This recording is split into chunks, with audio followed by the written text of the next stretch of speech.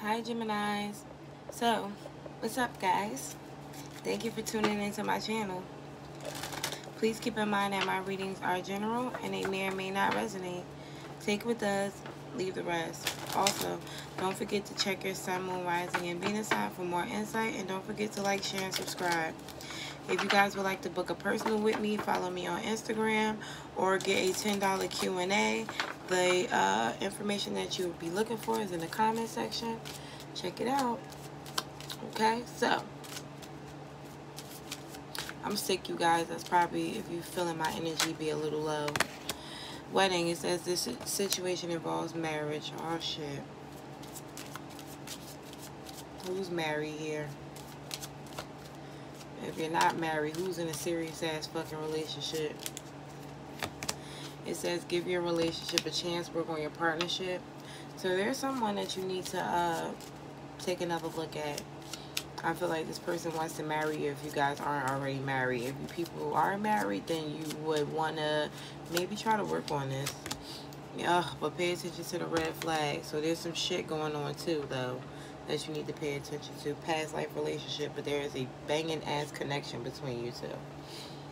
Okay. So maybe you guys were even married in the past life. Like, it's like you guys keep coming together because this is just what y'all are supposed to do. This might be a karmic for you that comes back every fucking time because you don't learn a lesson no fucking time. Okay, so let's see. Spirit, could you please tell me what's going on? Spirit, could you please tell me what's going on?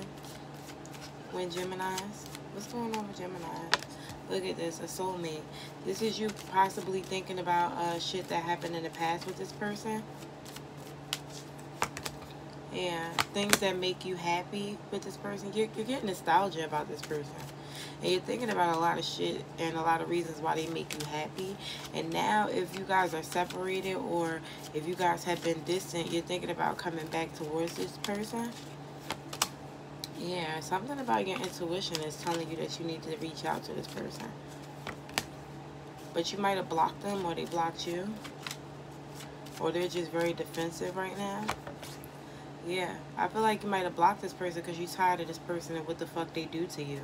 3 of Cups, though. This person wants to come back.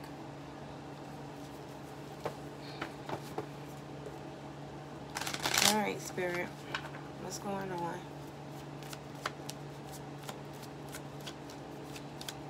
Why is the 6 of Cups here? Yeah, this person still wants to be in this relationship, but you've moved on. You might be happy somewhere else. Yeah, I feel like you might be getting offers from other people. Oh my God, I'm getting sick. And with the 2 of Pentacles, you're trying to decide who you want to deal with next. I feel like this person at this point has done too much. They give you a fucking headache.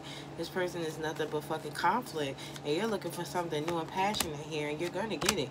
Yeah. I feel like there's growth elsewhere for you. Yeah. I think your intuition already led you to break this off.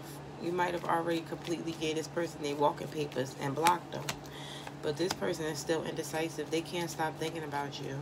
They think about you all the time. I heard I can't get you out my head. Yeah, they love you. They want this relationship with you. They're ready to balance the situation out. They want to come back. 6 of Cups here. They look at you like somebody that they want to be with forever. Yeah, they're ready to run back towards you. They might be trying to send you messages, but you're blocked. You blocked them. Or you could be trying to send them messages, but they blocked you. I doubt it, though. I feel like you're the blocker. You're the one that said, I can't do this anymore. Okay, so let's get the outcome. Spirit, please give me the outcome. What is the outcome for Gemini? Thank you. I see you taking charge. I see you standing in your power. I see you even being a little bit of an asshole to this person. Maybe you're going to keep that block on because you feel like this motherfucker wanted to play with you, so now you're going to play. Cool? Yeah. But you are still very passionate about this person. Single as fuck, though. You single as fuck and you got options. It's like you could choose to do whoever or whatever you want. Yeah. 10 of Swords. It's like, but I feel like that might come to an ending soon. You might wind up in another relationship fast as hell. Yeah, I see you walking away from singlehood.